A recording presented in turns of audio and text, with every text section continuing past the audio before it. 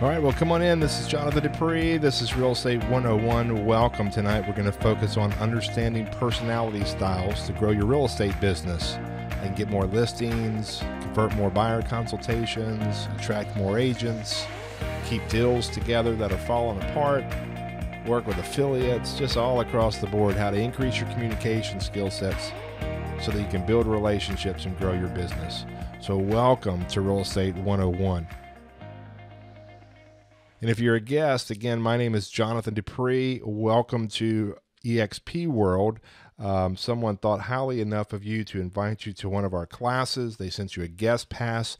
That guest pass gives you access to eXp World for 2 weeks. So attend some other classes. If you want to know the training calendar, you can go to expcloud.com, expcloud.com, and you can see the training calendar and attend any of the classes over the next couple of weeks that you feel like will help you and grow in your business, and it'll let you experience some of the classes and the training that eXp provides.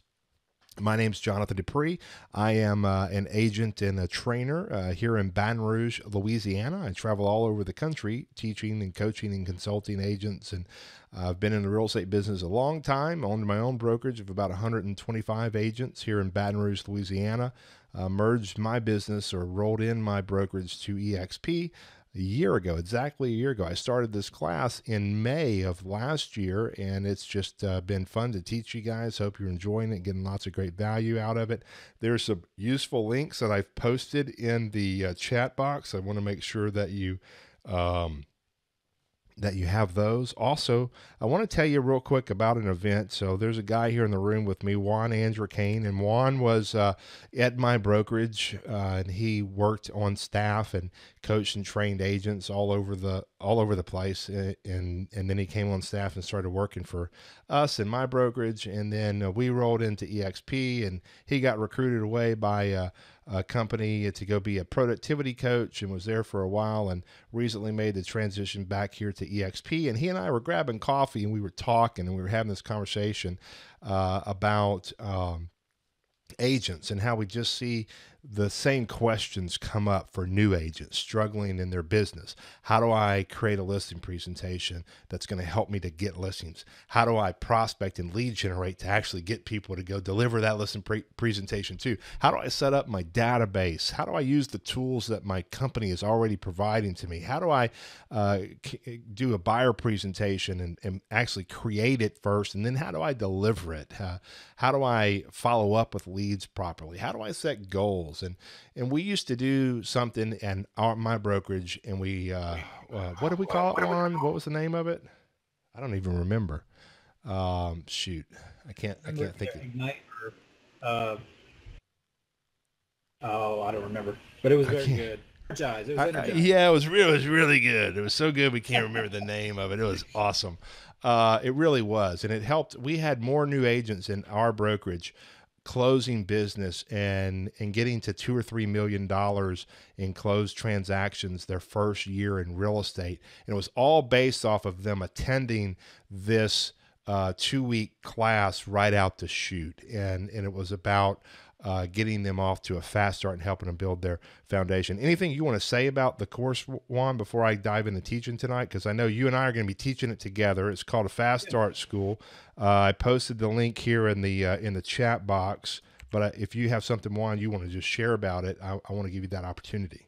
Yeah, well, I mean, really, it's for anybody who is new to the business, or if you've been repeating your first year over and over and over again, and you just haven't seemed to get any traction under your feet. This is a great place to go and start, because what we're going to do is make sure your mindset is right so that you can find success. And then secondly, it's start to build the systems.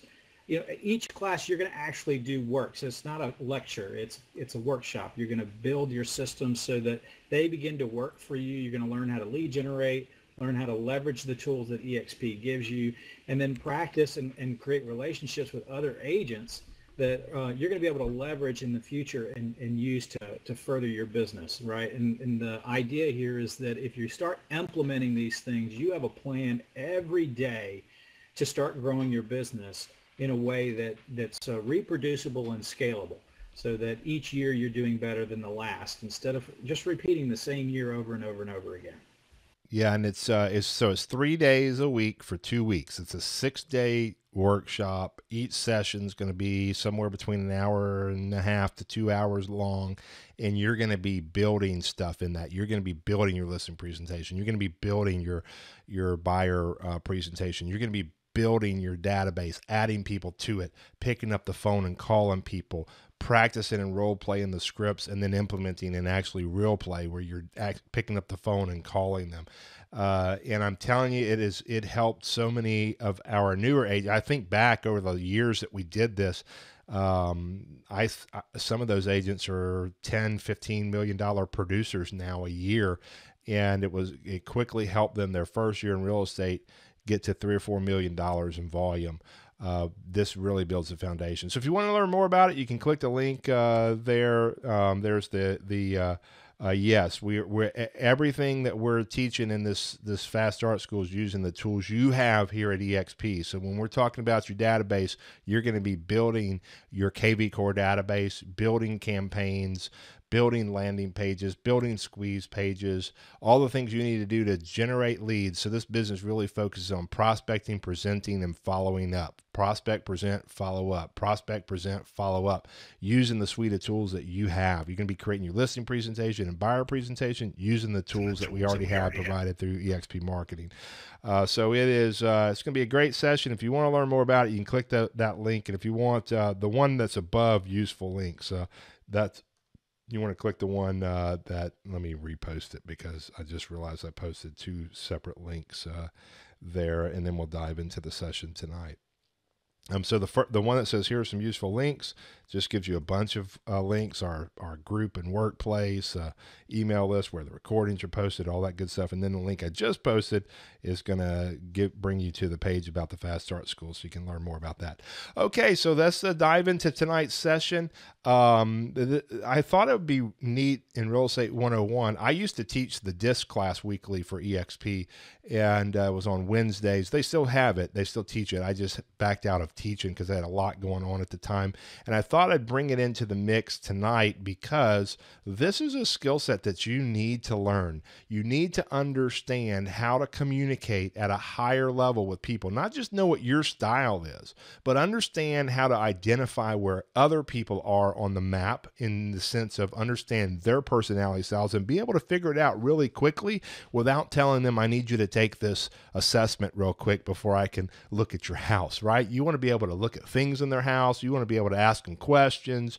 You want to be able to just observe their behavior and quickly get a good idea of where they are on the map so that you can communicate with them based off of their style, not yours. You want to adapt and be flexible so that you can communicate with them in a way that when they leave that meeting with you, they go, I just don't know what it is, but I just connected with that person. Have you ever had that happen? Anyone in here? Raise your hand if you've ever met someone, and after that interaction, you just left that meeting and you just said, yeah, I just connected with that person. I don't know what it was. And most likely it's because you were speaking each other's language.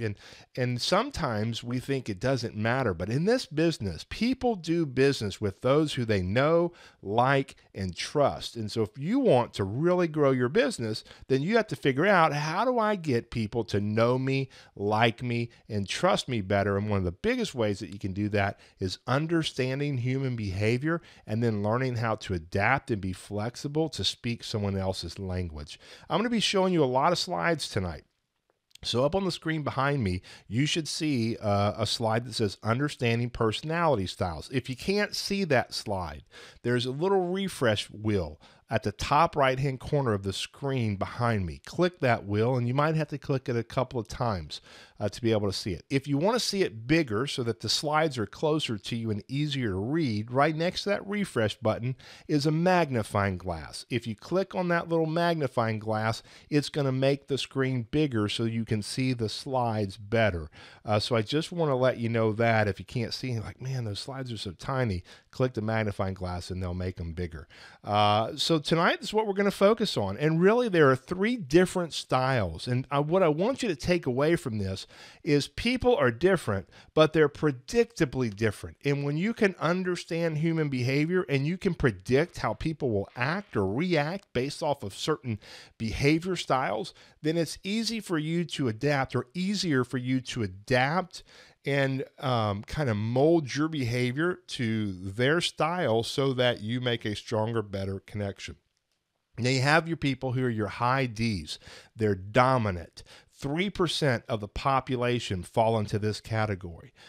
Then you have your influencers. Those are your high Is. 11% of the population are high Is. Then you have your S's, and your S's are steady, they're stable, they're nurturing. 69% of the population are high S's. And then you have your high C's. They're very compliant, conscientious. 17% of the population fall into this category.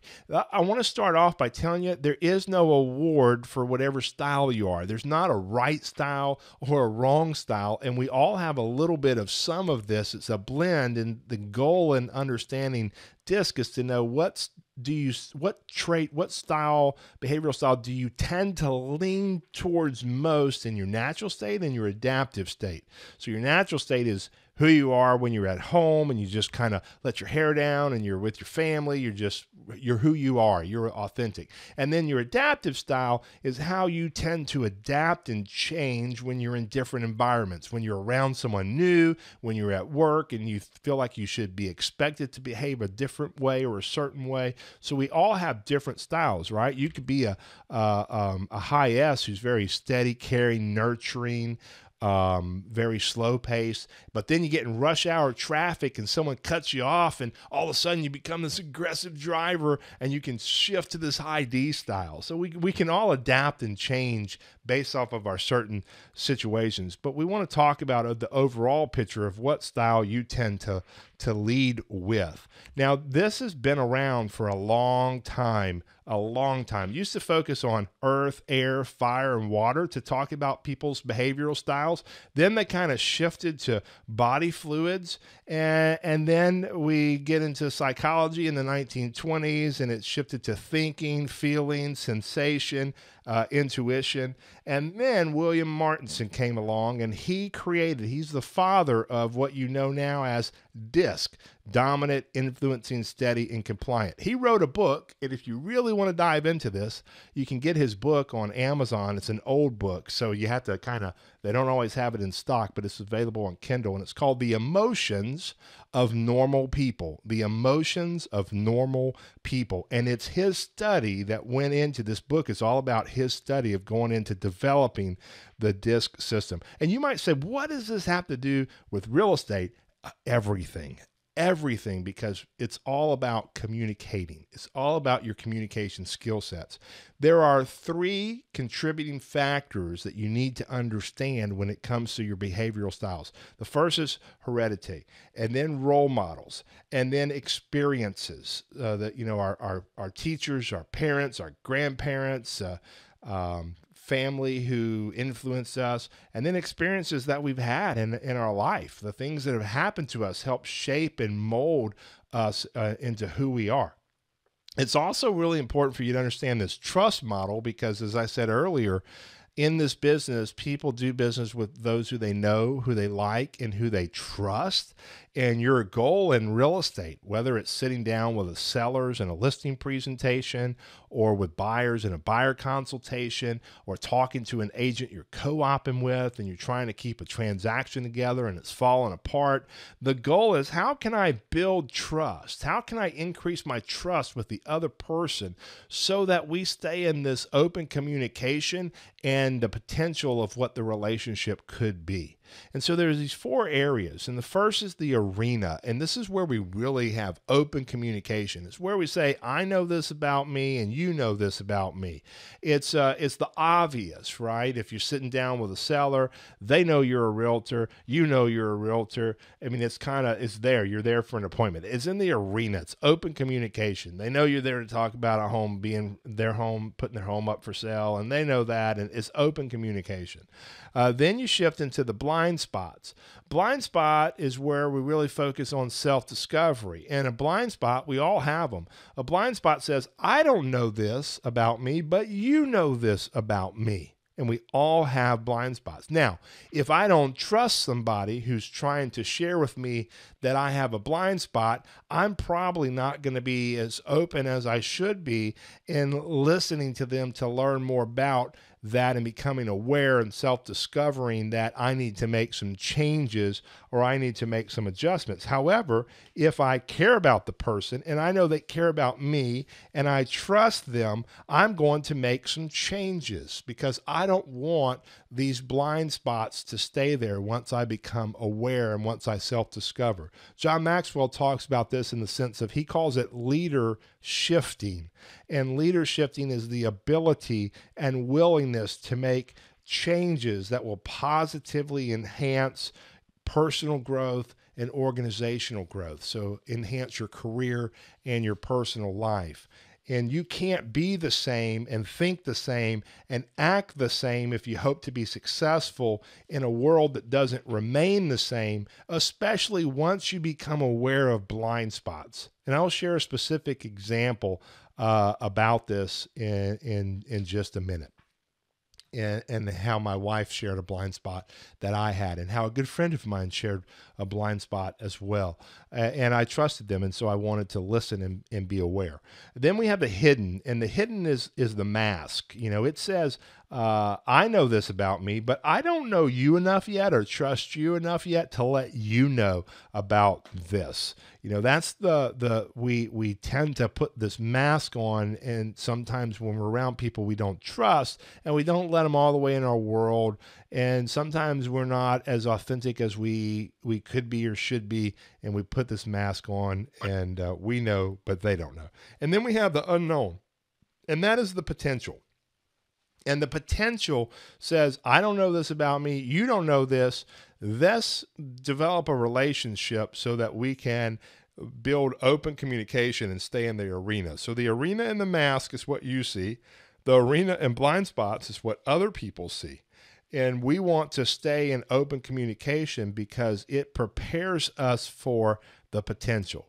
Now, my son, I have a 15-year-old, and I love him to death. His name is Jaden, and Jaden is a high I, and he, you know, he's very influential. He's a very loving, caring person, loves people, very relational. And I'm a high D. And my S is like below the zero line in the graph. If you've ever taken the DISC assessment, which tonight I'm going to tell you where to go to take a free DISC assessment. But if you below the graph, just simply means the less caring and nurturing you can be when you're graphing the S quadrant of the DISC.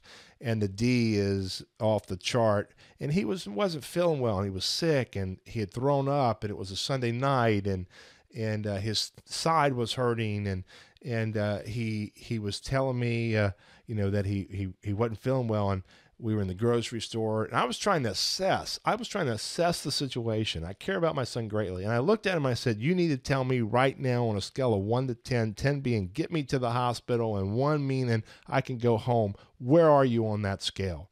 And he looked at me, and he was about to kind of cry, kind of teared up. He got emotional, and he's like, I'm a 7, but we can go home.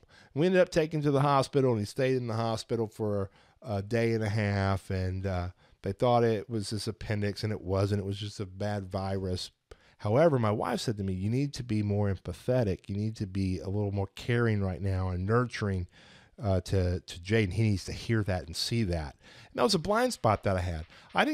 I wasn't not caring about my son. I was just simply trying to assess the situation, because what a high D does is they're fast-paced. They can come across as aggressive. They can come across as if they maybe don't care all the way. And please mute your computer. I mean your microphone. And they're simply I was simply trying to assess the situation and figure out, what do I need to do to solve the problem and help my son? Do I need to get him to the hospital because it's Sunday night and the doctor's not open? So we want to know about those blind spots. I had another great friend of mine. He helped start my brokerage with me, and he passed away at an early age and way too early. But he's one of my best friends, and his name was Pat Guttery. And Pat said, "Hey, can I talk to you for a second?" And I said, "Sure." And he said, "Hey, listen, sometimes I feel like I'm talking to you and you've got a million things going on, and you're looking at your phone and you're checking this, and I can tell you've got your mind preoccupied with other things and you're not there. Can you be fully engaged in our conversations?" And I said, "Man, yeah, I'm so sorry. That's not my intention at all. Blind spot. It was a blind spot. I trusted Pat. I trusted my wife. And so when they were making me aware of a behavioral style, I wanted to know that. So when someone who you know and trust is sharing something with you, be open-minded to listen so that you can adapt and make changes. So let's break down the DISC. And if you've never taken a DISC assessment, you can go to tonyrobbins.com/DISC and you can take a free DISC assessment. tonyrobbins.com/DISC. And you will be able to take a DISC assessment. I'm reading in the chat box. I just flipped back to see some of the questions. How do we learn to be an expert at utilizing DISC? The first step is take this class that we're doing right now. Take a DISC assessment.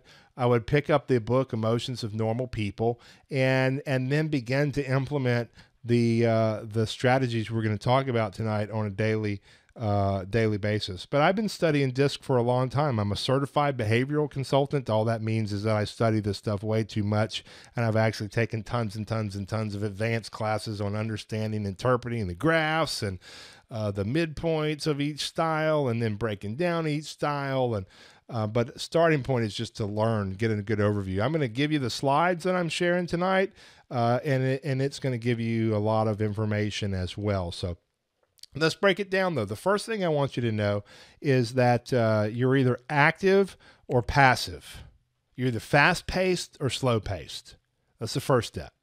And then if you're active and you're going to fall in the high D or the high I side. If you're more passive, you're going to fall in the high C or the high S side. So that's the first step. Are you more active, fast-paced, or are you more passive and slow-paced? The second part of this is, are you task-oriented or people-oriented? If you're more task-oriented, you're going to be on the high D or the high C side. And if you're more people-oriented, you're going to be on the more high I or the high S side. So now you break it down and you go, okay, well, if I'm more active and task-oriented, dominant, direct, decisive, I'm going to be a high D probably. So if I meet somebody and I'm walking into their home and they shake my hand and they shake it pretty hard and firm, and they're talking fast and they're talking loud, and maybe they're taking control of that conversation. They're more fast paced and they're like, "Hey, look, let's get right down to the numbers. I want to look at what you think we can do with my house." Probably a high D in that scenario, just from that right there. If, on the other hand, they're more active and people-oriented, they pat me on the back when I come in, and they're like, "Jonathan, I'm so glad that you're here." They're still talking fast. They're still talking a little bit loud. They're a little bit animated, and they say, "I'm so glad that you're here. And listen, before we get started, can I tell you a story real quick? I mean, you're not going to believe this house. We're selling it, but we hate to sell it because we've had so many memories here, but we're looking forward to where we're going. But let me tell you what happened here when we first," and they tell you a story. I don't know what it is, but they just start telling you a story, or they want to show you all their pictures that they've got up on the wall. Probably a high I. They're influencing, they're interactive, they're interested in people. They're going to ask me lots of questions. So active and people-oriented, that's going to be your high I's. Now, if you drop to the bottom and you say, "Well, I'm more passive-oriented but people-oriented. I'm slow-paced and focused on people. I'm stable, steady, secure." That's your high S's. I walk in and they're talking a little bit softer and a little bit slower, and they say, "Jonathan, I'm so glad that you're here. Let me give you a hug. I'm a hugger. And hey, by the way, I just made an apple pie and some coffee. Can I get you some coffee and a piece of pie?" I used to be the person that go, "No, let's just sit down at the kitchen table and let's talk and let's focus on getting your house sold. I want to share with you what I do to get home sold." And they'd nod their head and they'd listen to me, but the whole time in their head they'd be going, "Why doesn't he want my coffee? Why does anyone want to eat my pie I made? And they're not listening to anything I'm saying. So I've learned how to adapt. And if I'm with a high S and I can tell I'm with a high S, I'm going to slow down a little bit. I'm going to talk a little bit softer. I'm going to focus and force myself to smile more and to be a little bit maybe more, I want to say touchy-feely. That's not the right word, but I'm going to pat them on the back, and they offer me something, I'm going to take it and say, thank you so much. I appreciate you doing that for me. So it's adapting your style. And then if they're more task-oriented and passive, that's your high C's. They're going to be really compliant, conscientious, analytical, correct. They're going to want to read all the paperwork. So if I can tell I'm with a high C and they're still talking a little bit more soft, but they're still direct and they're a little bit more slower pace, so kind of a little bit more, I say slower pace, like less trusting, and they're trying to really get a fix on what I'm doing, and they have some numbers that they pulled before I even show anything to them, I better be prepared for that conversation, because they're going to want to see all the information before they feel comfortable in moving forward and making a decision to work with you. And I'm just giving you one scenario. But those are your 4 styles. So your high D, I, S, and C. Again, to learn more about your style, you can go to tonyrobbins.com/disc and take a disc assessment for free. And it only takes about 15 or 20 minutes. And I'm going to blow through these slides. I couldn't hide them, but this is in a class I teach in the report I use. So let's talk about your high D for a second. Your high Ds are active. They thrive in chaos. They have a high ego. They seek authority. They're impatient. Their greatest fear is being taken advantage of. They're skeptical. Right? Their greatest fear is being taken advantage of. My wife sometimes hates it when she's with me and we're talking to someone about something, because I'm always trying to figure out the angle that they're trying to play to take advantage of me. And that's the greatest fear of the high D, is being taken advantage of. And it's not, people say, well, high Ds aren't great at relationships. No, that's not true at all. We love people. I have great relationships just with a handful of people that I really trust and really open up to. And I've been really working for a long time at becoming more the V word, vulnerable, and opening up and sharing how I feel with people in my world who are close to me, because we have this fear of being taken advantage of. If you know that you're with a high D, you want to bookmark that in your head and know that they have this fear of being taken advantage of. And you are a sales professional. And so now you compound that, because you're a salesperson, a sales professional, who they're fearful that you might be taking advantage of them in the biggest transaction that they're ever going to make in their life, or the sale or purchase of a home. They desire change frequently. They do many things at one time, and they respond to direct confrontation. In fact, my friends have given me a name called Captain Justice, because the high D is not afraid of confrontation. In fact, you have to be aware of that as a high D. If you're a high D, you want to look at this and go, okay, I need to learn how to be a little bit more trusting and less skeptical. And I want to be a little bit less judgmental and work to navigate through confrontation versus responding to direct confrontation. Then your high D, what it measures is how a person solves problems and responds to challenges. So the higher the D, when you take your DISC assessment, the higher the D on the graph that you get, the more active and aggressive you're going to be. The lower the D, the more contemplative you're going to be. So it's going to measure that, and the emotion that it's measuring is anger, how quickly you get to anger. And it doesn't mean that a high D is an angry individual. It just means we get frustrated faster sometimes, and we have to be careful, because we can come across as direct and blunt. So if I'm talking to a high I who loves to tell stories, and they're animated and they're talking with their hands, and like it's taking them 20 minutes to get to the point, there have been times where I used to say things that I've had to not say anymore. For example, someone would tell me a story and there may be a high I and they're going into this long story and I'm in the middle of going to do something because your high D is task oriented. Your high I is people oriented. Your high D goes to a class and says, give me the information. The high I goes to the class and says, who am I going to see there and where are we going to hang out afterwards? And they're telling a story, and I would say, hey, listen, I really need you to paint this story with a bigger paintbrush, please. Meaning, get to the point. And, my wife would go, you can't say that. I'm like, well, why can't I? I'm trying to get them to get to the point. So I've had to learn how to adapt. It just means we get a little bit more frustrated. And sometimes we say what comes to our mind too quick. Some behavioral tendencies. I'm not going to read through all these. Just give you a couple. Strengths and limitations. Strengths are strong-willed, productive, decisive, practical, visionary. And then let's look at some of the limitations. Some of the limitations, they can come across as unsympathetic and cold. Think back to the story I shared about my son. I cared about him greatly, but I came across as unsympathetic in that scenario. I don't ever want to do that, ever. And I really worked hard from that point forward to change how I talk to my son because I don't want to come across as unsympathetic at all. It was a blind spot that I had. Can come across sometimes as cruel or sarcastic or domineering, very proud, egotistical. They won't give up when losing. Like they're just going to keep moving forward. They don't know when to jump the gap. So those are some strengths and some limitations of your high D. I'm jumping through the questions to make sure. You're going to keep circling the airplane. Yeah, I love that. Or land this plane. Yeah, I've learned how to not say those kind of things anymore. I've learned how to say them nicer. That's the word I'm looking for. Some relational characteristics. This is how high Ds build relationships, things that you need to know. Their strengths. They're experts in leadership. They establish goals. They're motivated to take action. They know the right answers.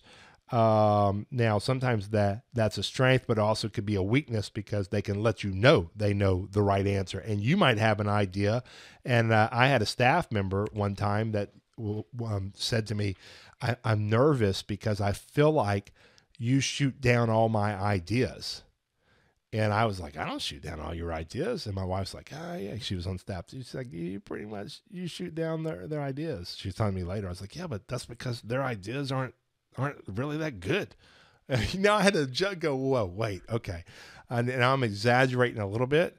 However, again, another blind spot for me where I had to say, okay, you know what? I didn't know I was shooting down your ideas.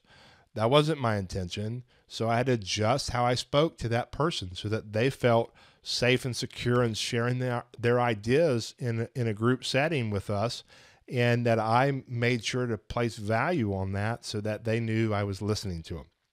So it could be a strength or it could be a weakness. They excel in emergencies. They thrive in chaos because they're decisive. They make decisions. They don't have to think a lot about it. They just make decisions. The problem is once they solve the problem, they can go create more chaos because that's where they thrive, is in chaos, not when things are calm. So that's a challenge there. Their limitations, they tend to over-dominate. So if you're in a conversation and you're a high D and you're working with a high I, a S, or a C, be careful. Don't take over the conversation. You want this to be interactive when you're dealing with clients, when you're dealing with buyers, when you're dealing with sellers. And so I'm seeing some of the chat. This is not the same content every week. Every week we focus on different things to help you grow your business. So some other limitations: too busy for family. They tend to use people. They can't say I'm sorry. That's a big one that they the high D needs to learn and adapt. Again, occupational characteristics. Their strengths are they're goal-oriented. They see the whole picture. They organize well. They are quick to take action and implement. Limitations, they have a low tolerance for error. They don't analyze the details. They're more like ready, fire, aim instead of ready, aim, fire. They're bored by the trivia and mundane stuff. They can come across as rude or tactless. They can make rash decisions without thinking it through. My wife will always say, have you thought this through? I've become a much better writer. I don't know if you guys know this or not, but I wrote a book called The Mega Agent Mindset. And then I'm working on another couple of books right now, and I write a lot of courses for realtors. And I've become a much better course writer, content writer over the years because I now take time to process and think things through and mastermind and brainstorm with multiple people where before I didn't. So it's really helped me by becoming aware of that limitation. Sometimes a strength can become a limitation. So you want to know both your strengths and your weaknesses and how to work with both of them. Your high I, they're very active. They work well in a friendly environment. They're emotional. They're people-oriented. Their greatest fear is rejection. Why? Because they're people-oriented. So if you're a high D and you're going in to meet with a high I, you want to make sure you listen to their stories, let them talk, let them feel like they've been heard. Because if not, then they're going to feel rejected and they're not going to work with you. So it's just really, they can be disorganized. They're optimistic. They're very encouraging. So what the I is going to measure on the graph is how a person attempts to influence or persuade others. And the higher the I, the more they're going to be verbal and persuasive. The lower the I, the more they're going to be nonverbal and reserved. So it's just measures their ability to persuade or influence others. And the emotion that it measures is optimism. Again, you can go back through all these slides. I'm doing a half-day slideshow in 1 hour, so I'm not going to go through all of this, but the strengths, they're outgoing and charismatic, warm and friendly, very talkative. They love telling stories. They have a good sense of humor. Limitations, they can be undisciplined. They can be disorganized, undependable. You got to be careful of that because they don't want to reject anybody, so they can tend to overcommit themselves. And you don't want to overcommit yourself. They can exaggerate. They can kind of dwell on the trivia. They can get angry easily. And they can kind of come across and seem phony to some people. So you just want to be aware of that. Relational characteristics, they're like the circus master. They're the center of the show. They thrive on compliments. So if you're working with a high I, compliment them. Find things in their home. If you're in their home on a listing presentation, compliment them about their house. Ask them about things that you see. Trophies, awards, photos, family vacations. Ask them about the vacation. That there's a big picture right there. They love that. And some limitations. They can be disorganized. They don't listen to the whole story. They only hear bits and pieces, the pieces they want to hear. They need to be the center of the stage, and they will dominate a conversation. So if you're a high I, you want to be careful you're not dominating the conversation. Because again, your goal is to make a connection. Some occupational characteristics, the strengths, they are the people that volunteer all the time for jobs. They think up new activities. They have a lot of energy and enthusiasm. Limitations, they'd rather talk than work. They'd like to rather hang out and have fun, and they don't always follow through. They can be undisciplined. They can sometimes have their priorities out of order. And they are easily distracted. So I'm a high D followed by I. The I is next in mine. And so I told you my friends call me Captain Justice, and they also call me Squirrel. Those are the two nicknames that my close friends have given me: Captain Justice and Squirrel. And so that's your high D and your high I. Your high S, they are passive aggressive in a favorable environment. They're loyal. They're a team player. They're gentle. They're nurturing. They're caring. They're a person of substance. Their greatest fear is loss of security. And they operate from a high level of trust, and they resist change, and they adapt slowly. So if you work with a high S, you need to slow down a little bit. If you're a high S and you're working with a high D, you need to figure out how to speed up a little bit, how to pick up the pace a little bit, how to take a little bit more control of the conversation. The S on the graph is going to measure the pace at which a person undertakes activities and responsibilities. So the higher the S, the more that person's going to resist change or be slow to change. The lower the S, the more flexible and fast-paced they're going to be. And again, it's measuring their emotional expression, how they express emotion. A few behavioral tendencies of your high S: they're very likable, they're diplomatic, they're efficient, they're dependable. They are the reluctant leader, meaning they don't need to be in the spotlight, but they can take over and take charge and do a fantastic job.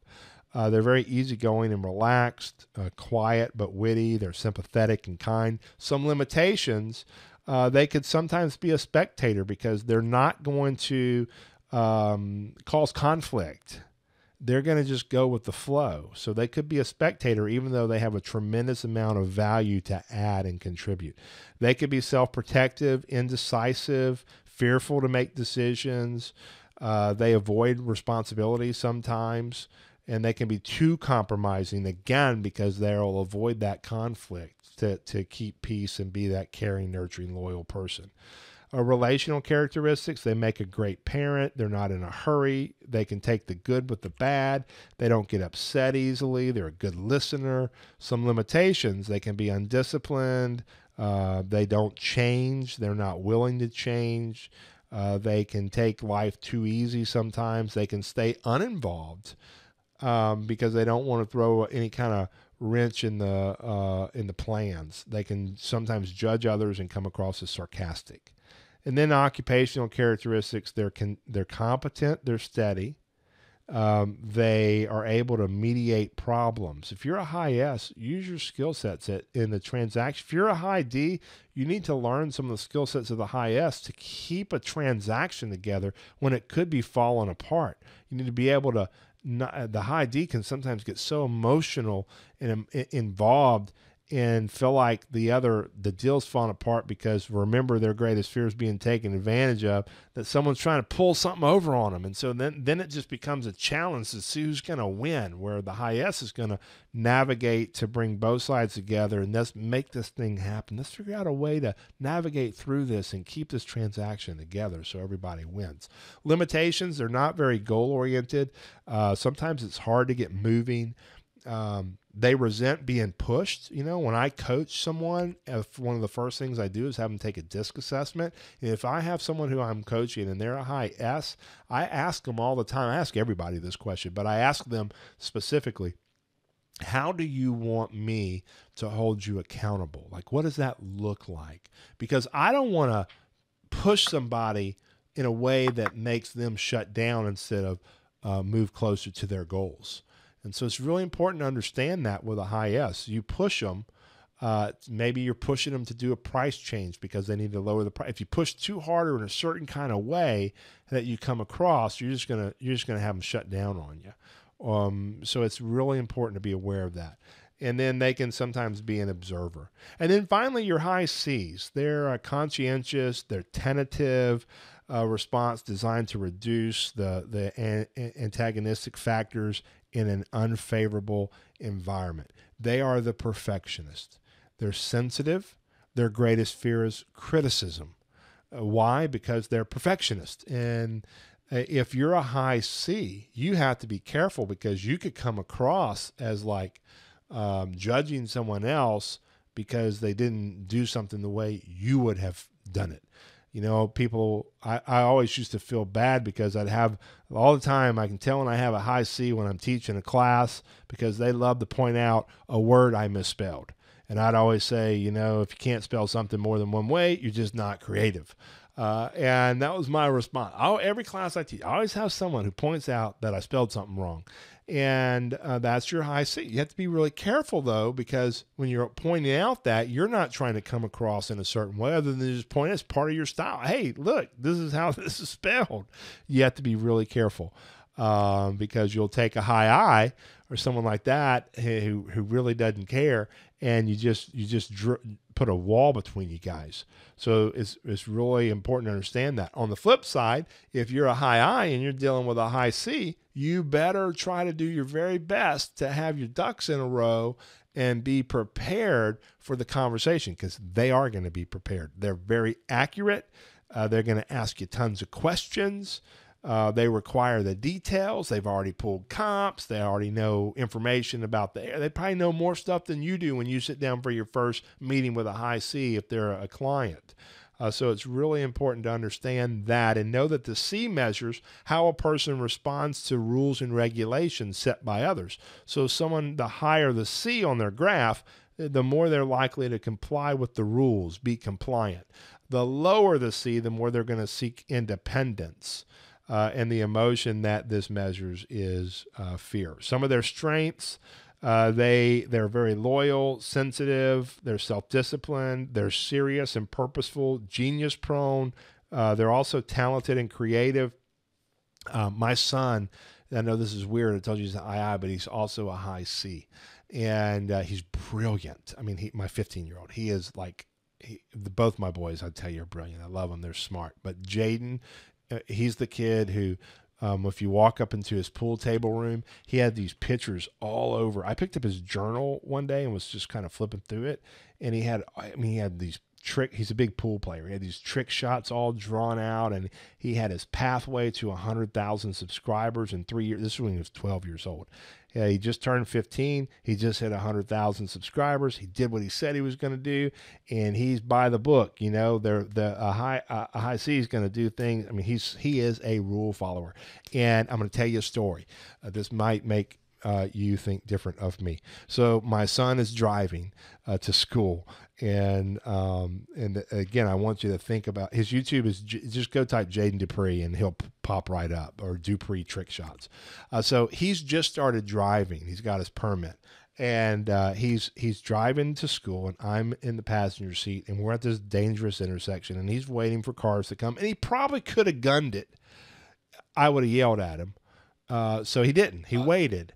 And then before he could go, there was this Jeep behind us, and we're in a turn lane, and the Jeep behind us cut in front of him. Had he went, he would have hit the Jeep. Cut in front of him, almost got hit by the other cars coming and gunned it, and it scared Jaden to death. And then the cars went and Jaden went, and I dropped him off at school. Well, the Jeep in front of us, I thought was a student driver. And when Jaden parked at the school, I saw the Jeep parked behind me dropping their kid off. And I went, that's a parent. And I said, I got out of the car and I didn't get into the driver's seat. And Jaden said, where are you going? I said, I'm going to talk to this parent real quick. He said, oh, Dad, please don't. All right, please don't. The high C doesn't like confrontation. The high D thrives on it. So I literally walked out into the middle of the road and held in front of a sheriff. The sheriff was there too, directing traffic. I stopped the Jeep like I'm a traffic cop, right? I hand up. The Jeep pulls right up to me, and I get to where it can't go, and I stop it. And I walk up, and I point at this guy's window, and I say, roll your window down. The sheriff's watching the whole time, like he's just watching us. And I said, hey, that was me that you just whipped in front of at that intersection. My son was driving, and we had this conversation, and it wasn't nice. I definitely toned it down some. However, I confronted him on that. My son was terrified. He never would have done that. He's very analytical. He's going to avoid conflict. But he has a plan. He's very creative. It says musically gifted. You should hear him play the keyboard, or the drums. I mean, you name it. He plays all kind of instruments. The clarinet. He's a brilliant kid. He made a 25 on his ACT in 7th grade. You know, I took it 3 times and finally got to a 19, and that's all I needed to play college basketball. So I quit taking it after that point. Your high C's are brilliant. You better be prepared. They have a plan. They know where they're going. And so when you're meeting with them, you want to be prepared. So negatives, though, they can be very rigid, and that's him. He is a rule follower. He does not want to break the rules. They can be critical. They can be moody. They can be unsociable. You know, he could sit up all day long and play pool in his pool room by himself 10 hours a day. So you want to be aware of that and learn how to adapt. If you're a high C and you're with a high I, you better learn how to adapt to that high I style a little bit more so you can be more relational. They seek high standard, or they set high standards. They want everything done right. They limitations. They sometimes have unrealistic goals. You know, my son came to me. He's like, I don't think you understand, Dad. This is when he was 12. He's like, YouTube is going to be my job. I'm not going to go work at Chick-fil-A. YouTube's going to be my job. And I was like, you're right. I don't understand. And now he makes more money than some of the agents in my world do. And I said, I get it. Like, I understand now. I totally get it. So it's just very cool. Sometimes they can be a little bit too meticulous, or they can be socially insecure, or they can be a little bit critical and unforgiving, hold back affection. So you just want to be aware of that. Their strengths and occupational characteristics, they're scheduled, oriented, again, perfectionists, high standards. They are very organized. They can see the problem and find a solution. Limitations, they're not people oriented. They can become depressed over imperfections. They can be hesitant to start projects because they know how much work and effort they're going to put into it, and they want it to be perfect. So it's just really, really important. So again, just in a nutshell,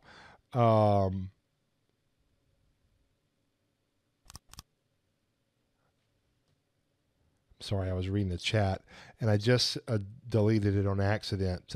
So if you can, the person that just sent me that private chat, if you could resend it to me, that'd be fantastic. So in a nutshell, on each of the styles, your high D, they're instinctive leaders, they're self-reliant, they get results, they maintain focus on the goal, accomplishing the goal. But don't maintain so much focus on the task that you miss building the relationship. That's critical for you to understand.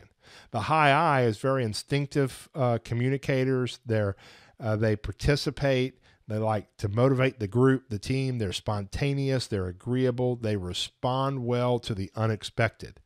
The high S's are very instinctive relators. They participate. They make other people feel like they belong. They show sincerity, and they can see an easier way to do things. And then your high C's, they're instinctive organizers. They are the do-it-yourself managers. They strive for logic and consistency. They control the details, and they're conscientious. It's really important because when you sit down with people, you might sit down and have two different personality styles that you're trying to manage and adapt to, because you've got a husband and a wife, or two people that you're interacting with, and they have two different styles, and you have to be able to connect and communicate with all of them. I want to just go over this real quick, and then next week what I'm going to do is tie this into how you interact with people based off of their style, specific to real estate. So I'm going to break this into two parts, and then hopefully I can get Juan Andrew-Kane to do a session because Juan does a fantastic job teaching the disc in a different style than I do, on specific to going on a listing or buyer consultation. So some personal areas for you to consider. If you're a high D, strive to be an active listener. If you're a high D, you need to listen more. I always heard a phrase once: you have two ears and one mouth, which means you should listen twice as much as you speak. The second is be attentive to the clients, to what they're saying to you. It shows that you're listening. Maybe a little trick, this works for me and it forces me to listen, and it also lets the other person involved know I'm listening, is when I sit down on an appointment with someone, I always say this. I always say, hey, listen, this is a really important conversation to me, and I want to make sure I don't miss anything that's important that you share. So is it okay with you if I take some notes? I've never had someone say, no, don't take notes. And when I pull out my notepad and my pen and I'm looking at them and listening to them and taking notes, it helps me to be an active listener. And I do it for myself, but it lets them know I'm listening to them. What they're saying to me is important and matters. Be less controlling and domineering in the appointment and in the conversation. If you're a high D, you have to be aware of this. It doesn't mean lose control. It just means don't dominate the conversation. Develop a greater appreciation for the opinions, feelings, and desires of others. Put more energy into personal relationships and courtesy. I know this sounds weird, but as a high D, we are nice people. We are not mean people, but we can come across as someone who doesn't really care about others. And so you want to be aware of that, and you want to focus on making sure you show that. So put some energy into being more courteous and say thank you and smile and listen and show that you support other people in the conversation or in the transaction. Take time to explain the whys of your statements and proposals. So when you're making for example, I was on a listing appointment the other day. I was dealing with two different personality styles. It was a situation that they had to sell their house and they didn't really want to. And I said, okay, guys, here's what I feel like we should do. Where I used to would say, hey, listen, here's what we're going to do if I'm going to list it. And so instead it was, here's what I feel like we should do. Let me tell you our pricing strategy. And if we don't have an offer within our second week, we're going to reduce the price to this amount. And if we don't have an offer 2 weeks from then, we're going to reduce it again to this amount. And this is why I think we should do this. So always make sure that you share the why behind it if you're a high D. And that way they'll know that you really do have their best interests at heart. Be friendlier and more approachable. Your high I. If you're a high I, here's some personal growth areas for you to consider. Weigh the pros and cons before making the decision. Be less impulsive. Have a plan. Be more result oriented. Just a little bit more. Focus on the task. Focus on accomplishing the goal. Focus more on details and facts a little bit more. Exercise control over your actions, your words, and your emotions. Don't wear your emotions on your sleeve so much. Talk less, listen more. If you're a high I, it means you're going to talk a lot. You're going to tell lots of stories. You're going to be very animated. Focus on listening more. Whatever you have to do, it doesn't matter what style you're dealing with at all, because you could be a high I talking to a high I. That high I wants to talk, and you want to talk. So focus on listening more. Consider and evaluate ideas from other people, and then concentrate on following through with task. And I know that that's tough as a high I, because that's my second trait. You got to follow through. And then if you're a high S, here are some personal growth areas to consider. Be more open-minded to change. Be more direct in your interactions. I'm sharing with you these styles you should adapt to, and a high S is not really wanting to change how they communicate. You got to force yourself to be willing to adapt and change and be flexible. Focus on the overall goal rather than specific procedures. Deal with confrontation constructively. Develop a little bit more flexibility.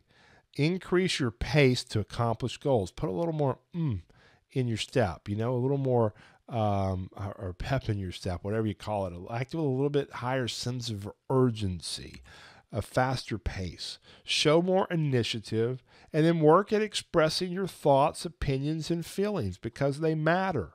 So don't be afraid to share. If you're a high S and your client is a high D, if you're not careful and you don't express your concerns or your ideas or your opinions, they will dominate and take over the conversation, and they won't allow you to do your job at the highest level possible. So sometimes you have to take over that conversation, and it's uncomfortable for a high C, but you got to get out of a high S, you got to get out of your comfort zone and be a little bit more domineering and take control of the situation and say, listen, here's what we're going to do and why we should do it. And your high D will actually respect that.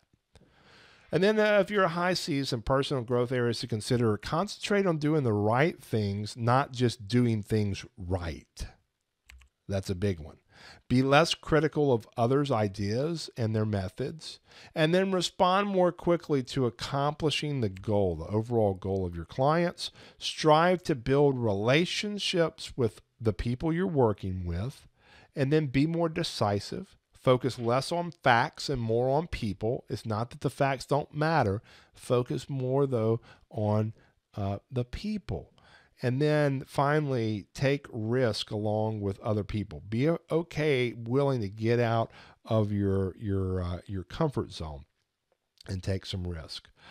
So it's 8:59. What I want to do is open up for a handful of questions, and then next week I'm going to tie all of this in into actually working with buyers and sellers and other agents, and how you tie this all together. Before I open up the mic for questions, this month I have a great guy coming in, Tom Big Al Schreider. He's going to be focusing on prospecting, and he is phenomenal, one of the best trainers in the country. And then also I've got a LinkedIn guy coming in, Dale Morrow, next month, who's going to be talking about how to really maximize your LinkedIn profile to generate leads and get in dialogue with people and build relationships. So some great sessions coming up. Okay, so what I like to do right now is if you've got a question, you don't just have to type it in the chat box, but I can now see the chat box, so I'm kind of scrolling through it. You can unmute your mic and ask a question as well. So who's got a question? Hi there, Adam here. Hey, Adam. I just have a comment. I've been in here before. It's been a few months, but this has come at a very perfect time to go through this. I've been kind of hibernating over the winter, and I've been working on my listing presentation and video marketing. And one of the biggest struggles that I'm self-aware of is my ability or lack thereof to communicate effectively with people. I am a very high CI, and it's like it's a struggle to get the point across and not overwhelm people. And I've been working on that. So this stuff tonight really helps me get some cliff notes to kind of get myself squared away to move on. So it's very helpful. Thank you very much. You're welcome. And I think you'll like next week, I think you want to show up when we go into some practical ways to integrate. How do you know someone else's style when you're at their house? For example, you walk in on a listing presentation. How do you quickly nail where each person is in on this map of the DISC really quickly? And then knowing that, how do you adapt your presentation? And how can you be prepared for multiple different styles? And how can you do some work on the front end to try to get a heads up of where they are on that map? So I think you'll enjoy that in the practical ways to tie this stuff in. But thank you for sharing that. And I appreciate that, Adam. Who else? Anyone else have a question? I just put that in my calendar for next week. So thank you very much. You bet. Hey, Jonathan, it's JR. Hey, JR. How do you motivate a high C, those perfectionists? Well, when you say how do you motivate them, they're motivated. They're motivated to be perfect. They're motivated to accomplish a task. So it's not so much how do you motivate them. Maybe ask your question, like, give me an example of what you're talking about. I got a property that's listed at, about 500,000, and I want to lower it below 500,000, and they're a perfectionist. They're a high C. And so they don't want to lower it? No, they don't. So the way you motivate them is with data. So you want to put together a presentation to sit back with them and say, hey, listen, what is the ultimate goal of we're trying to accomplish? Like, what's the task at hand? And they're going to say, sell our house. And then you're going to say, fantastic. Yes, that is right. And so it's really important that price is spot on. In the market, we do our very best when we're pricing a home, but the market really tells us if a home's overpriced or not. And so we've been on the market for 6 months, and this is the activity. And I'd have graphs. I'd have how many times it's been shown, how many times people have come back for a second or third showing, and then have all your data and say, we don't have an offer. How many offers have you had? If you hadn't had any, show that data, and then say what the market is telling us is we're priced ourselves outside the market. Now, here's what's really important for you to understand. What do you think when you see a home that's been for sale for a really long time and it hadn't sold? Like, what do you think about that home? And they're going to go, well, I think something's wrong with that home. And you go, exactly. And so what we're doing is letting the market in their head create this false story that's not real, that something's wrong with your home. When we both know you've got a beautiful home and it should sell. And the only reason it's not selling right now is because we're priced ourselves out the market. Here's the data and here's what it's saying. And we should be priced at this price point. And if we price here, we can accomplish the task of getting the home sold. Does that make sense? And you're getting them to agree with you. And from that point, it's just helping them see, and the data is what's going to help motivate them, not you just saying we should lower the price. Because what they're thinking when you say we should lower the price, what they're thinking is you should work harder and get it sold. And they're having the conversation, how do we motivate JR to sell our house? Thanks, Jonathan. You bet. Gold nugget. You bet. Any other questions?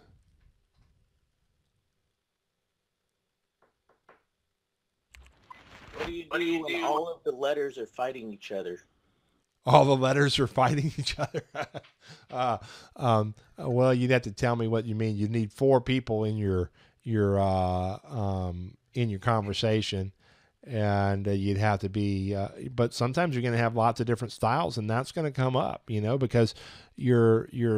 Let's just say you're listing or working with a seller or working with a buyer, and there's 2 people involved in that, and you. So that's 3 personality styles, and you have a home inspector. That's another personality style, and you have another agent in the transaction, and you've got another buyer or seller in that transaction. So we got multiple people. And so when you're navigating through that, you're trying, at the end of the day, no matter what style you are, you're trying to communicate with every person in that transaction to help them move forward. So sometimes you have to be you have to adapt. You're with a high D and they're like, I'm not, they're just trying to steal this house away from me. I'm not doing that. I'm not repairing all these things and paying closing. I'm not doing it. Right. And then you have to go, hey, listen, and you might be a high D. I've had to do this a lot. I've had to adapt my style and go, listen, we got to process this through the ultimate, because what's a D? They're task oriented.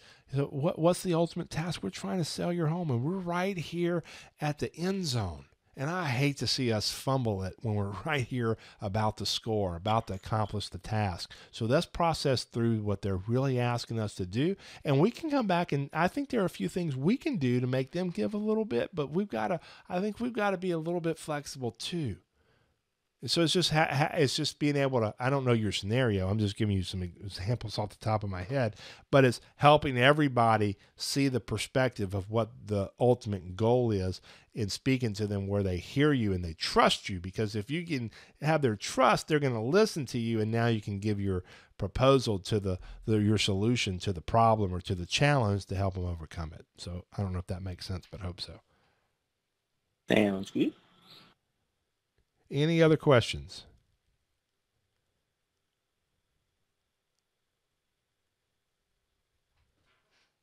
I see a hand up. Jonathan, it's Aussie Rob. How you doing? Go ahead. I've got a customer that I'm trying to sign him up for a listing agreement. He is the perfectionist. He wants to get everything done first before he's going to list it. So what do you do with someone like that? It would depend on what they want to do first before you list it. They may need to do some things first before you list it. And they may not, it's making sure that fine line of when they say perfectionist and they want to get everything done to, they actually need to get some stuff done. The listing I just took, the sellers needed to do some stuff, and I told them we are not going to put it on the market until this gets done, because then you're going to have people wanting to see it and it's not going to be ready. So the photographer's coming over Thursday. Can you get this done before Thursday?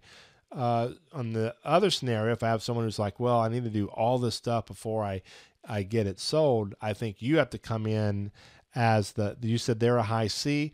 Again, you need to come in with some data that supports why it's important to get the home on the market now, so that we accomplish the task of selling it, not the task of getting everything perfect. And just having that, sometimes with a high C, you got to be a little bit blunt and go, listen, I know that you want to do everything right, and you seem like you're the type of person that's like a perfectionist. However, our ultimate goal is to get as many buyers in so that we can sell your home, because that's the ultimate task. And in my professional opinion, there's really not too much that you have to do to your home to get it ready to sell. I think this, and this need to get done, but I think we can have the photographers scheduled to come out in 4 days. Do you think 4 days gives you time to get everything ready? And we can go ahead and do the paperwork tonight. I can put it in MLS 3 days from now, get the photographer here, boom, it hits the market. We start showing it and we get a contract. And in that meantime, I promise you, I'm going to give you all the information that you need in this process so that you feel confident in what we're doing and confident in our game plan. Does that make sense? And so it's having that kind of conversation with them. Yeah, I like it. Thank you. You're very welcome. Yes, I can go back and show the personal growth for the S as well. Let me go back. There you go.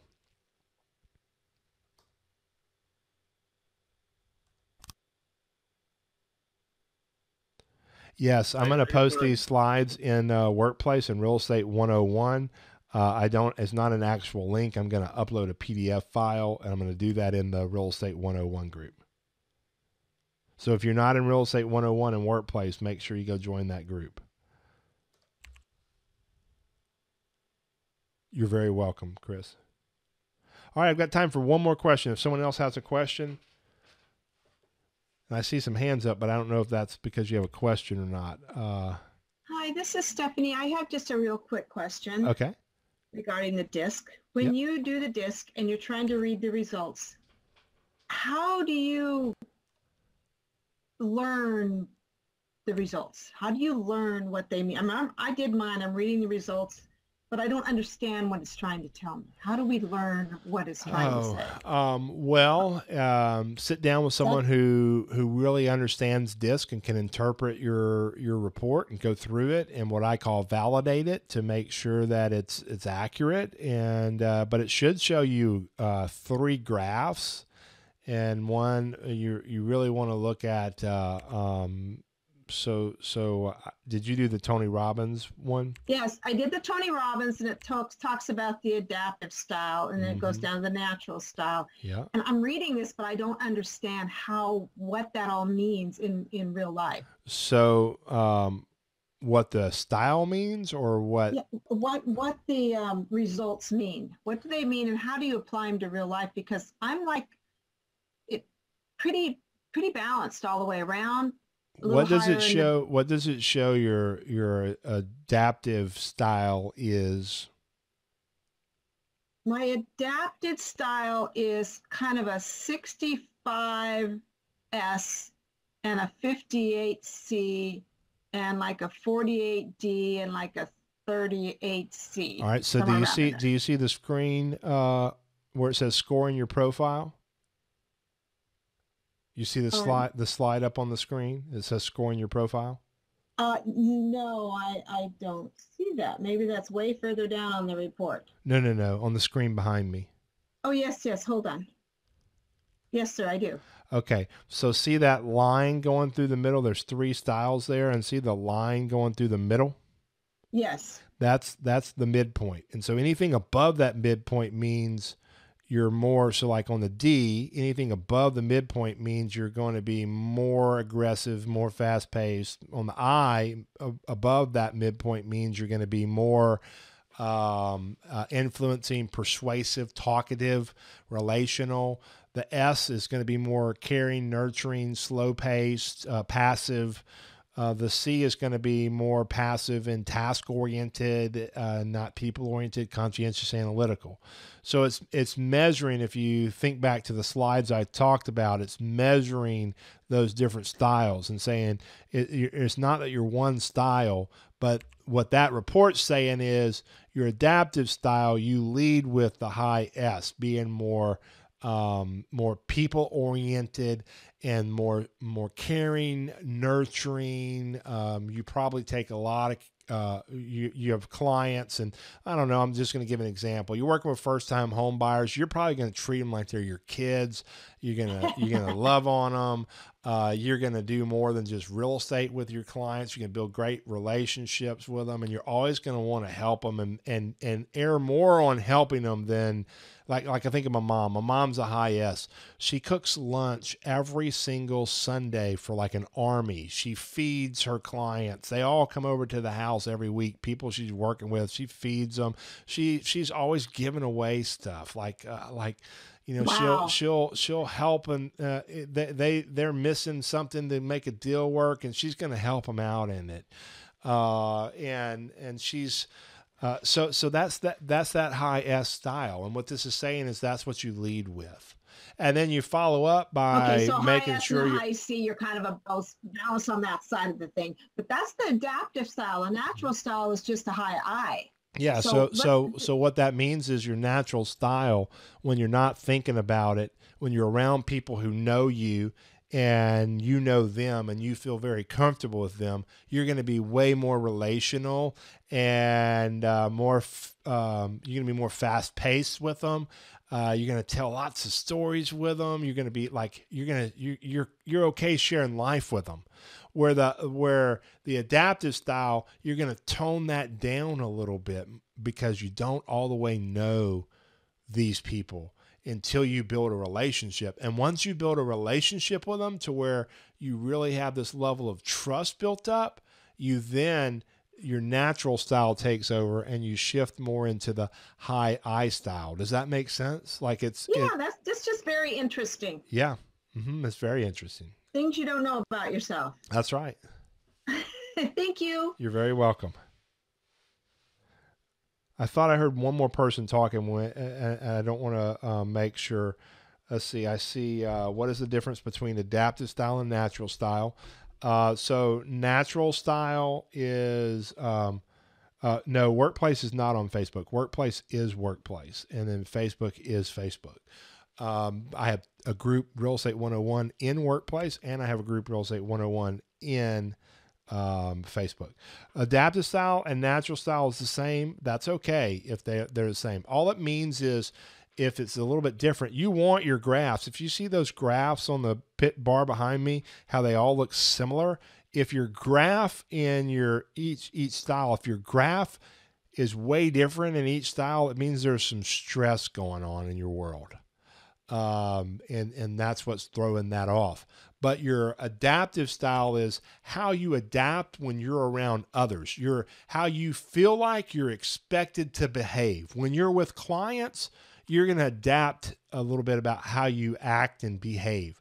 Your natural style is how you are when you're with your friends and family, and you know they don't care, they know you, and that's your natural style. This is who I am. When I'm with my boys and we're hanging out, and I'm going to be a little bit more fun with them than if I'm hanging out with a group of agents who just attended a training I did and I don't really know them, and we all went out to eat afterwards. My behavioral style is going to be adapted a little bit more to that group than if I'm going to dinner with my boys and we're hanging out and we're going to Buffalo Wild Wings to watch the NCAA basketball tournament. Hope that makes sense.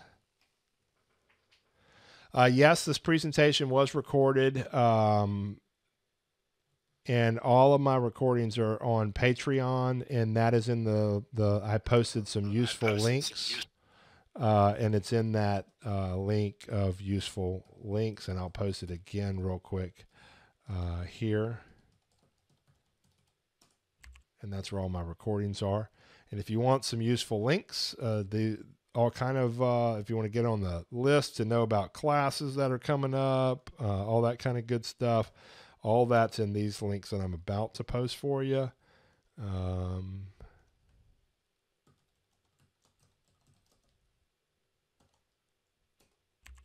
There's the useful links.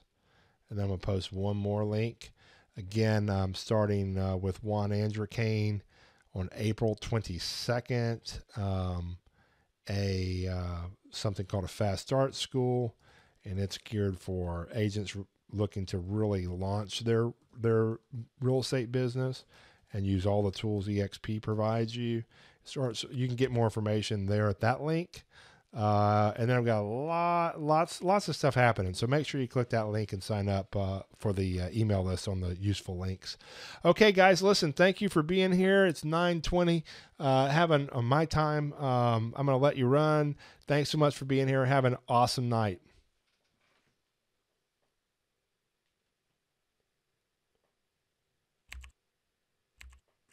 Thank you. You're very welcome.